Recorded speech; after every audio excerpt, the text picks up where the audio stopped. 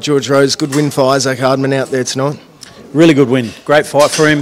I think it ended up being the right matchup for him to bring out the Issac Hardman talented fighter that we know that we've got. Got some rounds in as well. Yeah, absolutely. And I didn't think he was going to when he landed that shot in the first round and really shook him up. I thought it was going to end. If not then, I thought it was going in the next round. But what a tough opponent. Very tough, very entertaining opponent too. I thought they made for a perfect headline for a No Limit on Fox show because such an entertaining fight. And again, Issac Hardman showed that he was able to keep his cool and really work through the win when he was taking those shots. Realised that nothing was going to stop him. Literally nothing was going to stop him. So fortunately, the ref stopped him for his own good in the end. You're surprised how fast Kazuki came out in that first round as well. Oh, absolutely. It was very unexpected, but very exciting. Like I said, I want to see an exciting main event, and that's what we got. He came flying out of the gate. It was like a bull out of a gate. Isac's been talking a lot about these waiting in the gate, open the gate open. He flew out of it. He flew out of it swinging, and he really put a bit of pressure on Issac too. So great for him to be able to overcome that pressure and turn it around the way he did. What would you like to see Issac do now? I think there's some great matchups for him here in Australia, if people are willing to take those fights. And it's what we deserve. As Australian public, we deserve to get to see some really good fights like that. If not, we'll just keep looking for the next opponent for him to keep building his record, keep doing what Issac Hardman does, and that's put on a show for the fans and keep us all entertained. And that was the last No Limit on Fox show for that little period there. How do you sort of look back on the success of these shows? Personally, I loved it. I loved it. The feedback that I've heard has been really good, really positive.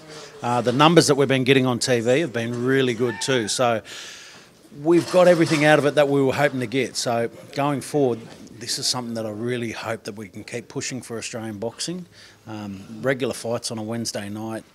We've got no sport up against us. It's something to do. People kicking back at home. You can watch some good fights. We get to showcase new talent and also some of our stars of Australian boxing get to headline these events.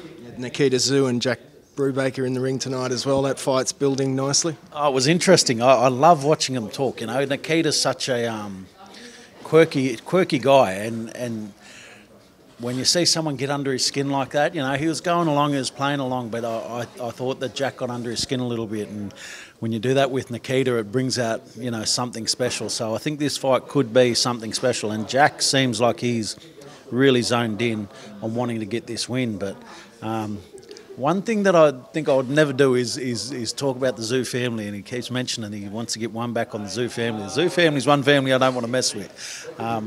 But he's really poked the bear, and I think we're going to see a really good, really entertaining fight on August 23rd. Nikita said that Jack might be just looking for a payday, but what do you think the motivations are for Jack in this fight? I think Jack's a fighter. He's a fighter. First and foremost, he's a fighter. He's an entertainer. He's built for this shit. He really is. He's something that Australian boxing needs. We need characters like this. Not everyone's going to be a world champion, but you can be a superstar in your own country, and I think that's what Jack Brubaker has the potential to be. And if he gets an upset win against Nikita Tszyu, whether you see it as an upset or not, it really solidifies him as one of the stars of Australian boxing. The big news, I guess, of the day is the split with Paulo Aokuso. Is there anything you can say on that? No, look, I think Paulo Aokuso is a really good boxer, We invested a lot of money and time into him because we believed in him. I hope that he does very well with his career because, like I said, we invested the money and time into him because we think that he can be something special. And I think when you work with the Fox Sports platform with No Limit Boxing, big things can happen. And we look forward to working with the talent that we still have here now, and which we're lucky enough to showcase tonight. That guys like Issac Hardman are back. We've got Nikita Tszyu and Liam Wilson coming up. There's some really good, really exciting fighters still here on the roster that are going to be setting Australian screens on fire. Thanks, George. Thank you very much.